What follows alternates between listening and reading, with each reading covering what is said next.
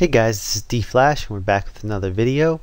This week we're going to take a look at Saturator and how we can use it on our drums and bass sounds to add a little bit of a grit or dirt or that crunchy sound to it.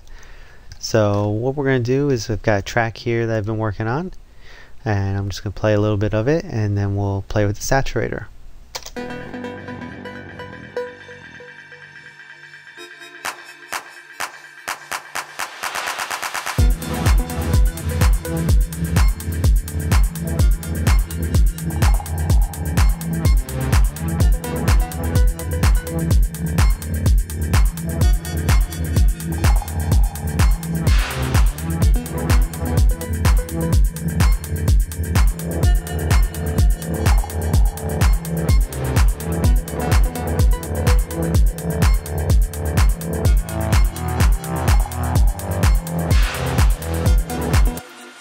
Okay, so that's pretty much what we've got.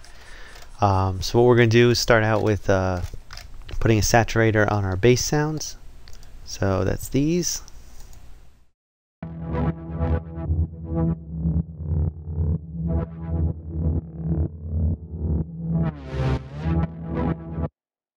So we've got a bit of a compressor on it, and then we've got a sidechain compressor also. So what we're going to do is throw the saturator right before the sidechain. And we'll turn it off to start, and then I'll turn it on and you can hear the difference.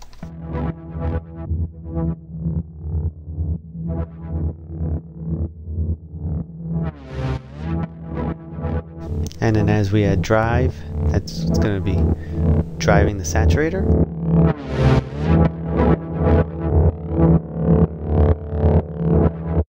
Okay, so as you can hear, it just adds a bit of a distortion as if you were running it through an amplifier or something like that.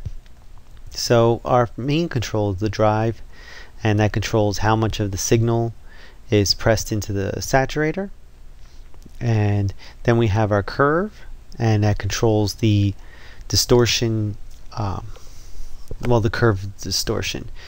So you have multiple different types of curves we can use. You have analog and digital, which clip it right at the input, and then you have soft sine, medium curve, hard curve. These are all similar, just as you go up they get harder and harder. So I'll play through it and we'll cycle through them so you can hear them.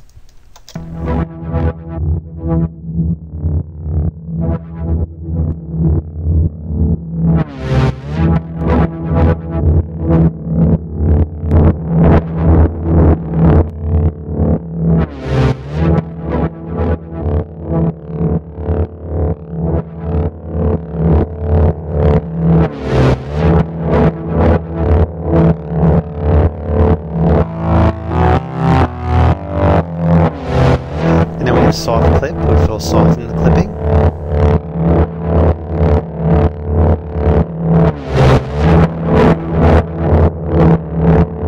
Now that's a dramatic effect, and I don't know, you can use that if you want, but it's not very pleasing to the ears if you're trying to make a musical sound. If it's an effect that you're trying to get, that's definitely what you want to go for. So soft clip will actually it actually will soften the clipping for the analog clip, and I believe for the digital clip also. And then what we have here is our color, which is a filter. So you actually have two filters. You have your bass filter, and then you have your frequency filter here that is controlled by the frequency knob, and then the width and the depth. So I'll show you the bass. If you go to the left on the bass, that gives it a filter in the lows, and then if you turn it up, that accentuates the highs of the distortion. Like clicking in the wrong channel. So you hear how that brings in the high, and here comes the lows.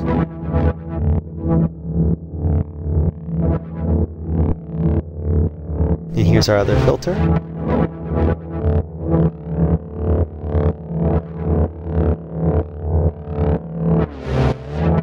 And then we have one more curve type that we didn't look at yet, and that's the wave shaper. This allows you to make a custom curve based on these 6 properties here. So your drive determines how much of the input signal is affected by the curve, and then your linear works together with the curve. So that's how you control the linear portion of the curve, and then you have your curve, which is how many curves are applied to it. So you can apply it that way, and I'll play the sound through here. Turn it down a little bit.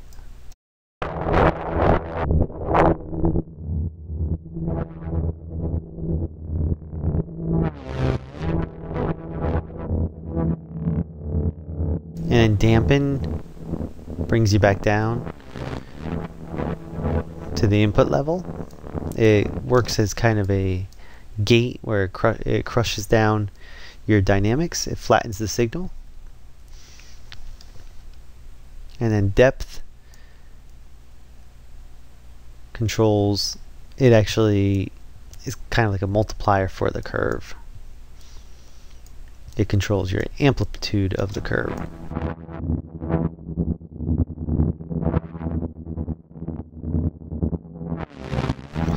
And then period controls your density. So you see how we get much closer.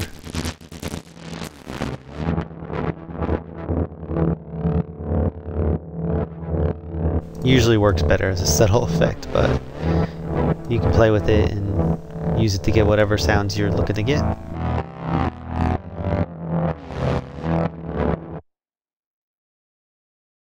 And then the DC offset, it turns on the DC filter at the input level. So if you have a clip that the DC input is not offset, then, or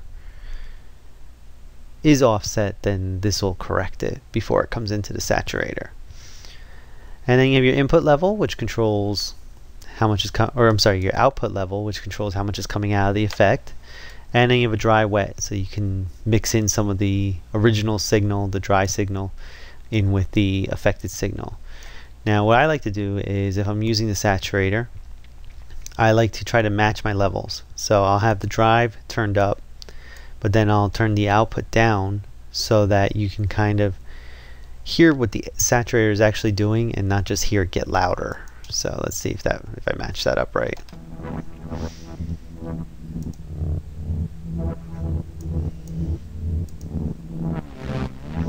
Yeah, that kind of works. But like I said, I mean, we applied a lot of effects to this, so there you go. Now you can kind of hear just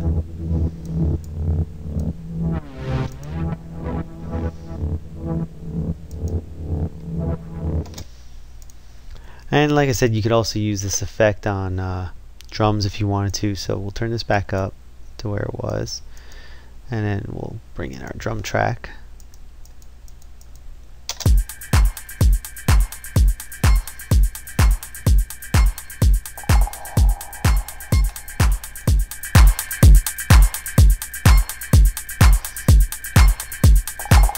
So you can hear how it adds just a little bit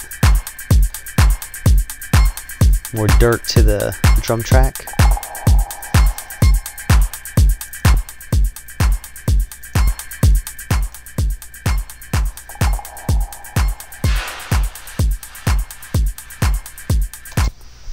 And that's Saturator. As usual, I'd love to hear how you use it in your tracks or your productions. Definitely leave some comments in the comment field, and make sure you subscribe so that you get the next video. And thanks for checking it out.